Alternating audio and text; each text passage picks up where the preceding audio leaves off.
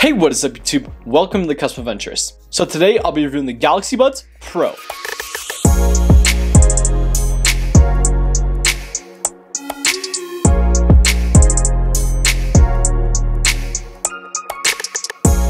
Alright, so this is a summarization video. So essentially it's a summarization of my full video, just a quick video, so it doesn't waste all your time. If you don't want to watch the full video, you can just watch the short one, and it's a little summary of the full one. And if you'd like to check these out, the links will be in the description. Also, the full video will be in the description also. These were purchased by me, and I intend to be as honest as possible. They come in at $200 US, but they have tons of discounts. They come in 3 different colors, black, white, and purple. For the audio quality, they sound really good. Some of the best I've ever listened to. Great bass, treble, and mids. They also do have ANC and ambient mode, and you're able to fully edit these functions in the app. The app is only available on Android though. Now let's check the mic quality.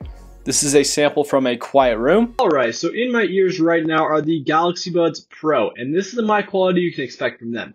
Testing, 1, 2, 3. Hopefully you can hear my voice loud and clear. I'm just talking with them in my ears as if I'll be like on phone call or anything like that. And yeah, now for the battery life. They claim to get 8 hours of audio playback with an additional 20 hours with the case.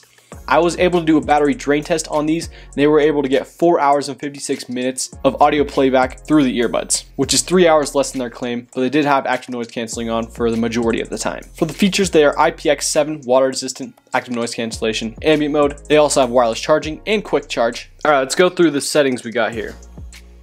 Voice detect. You can do voice detect, ambient mode, active noise cancellation.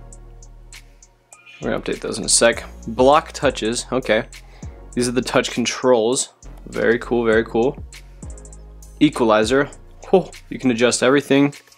Read out loud notifications, that's cool. Advanced. Labs, gaming mode. Find my earbuds. Whoa, we went to a different app. General, reset. Holy crap. These things are insane. Whoa. Overall, should you buy these? In my opinion, if you are using a Android phone or a Galaxy phone, you know, I would recommend them. They are really good for that area. They have active noise cancellation. They're a pretty decent price if you get a discount. And overall, they're solid for that. If you're on iOS, I can't recommend them to you. They won't work the same. And there's better options out there. Honestly, go with their predecessor if you're on iOS. Overall, I'm kind of disappointed that they didn't do the integration on iOS, because if not, I would be able to recommend these to both Android and iOS. But overall, if you'd like to check them out, the links will be in the description.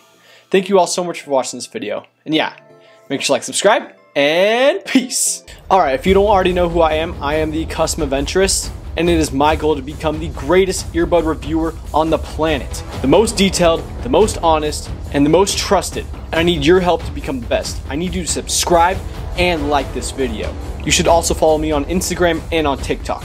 And be sure to comment anything you like about the videos, anything you hate, anything you want me to change, and what earbuds I should review next. As always, I'll be documenting all my testing, and all these products were either sent to me or purchased by me. I've taken no money from these companies and intend to be as unbiased as possible. Thanks for watching and helping me become the best.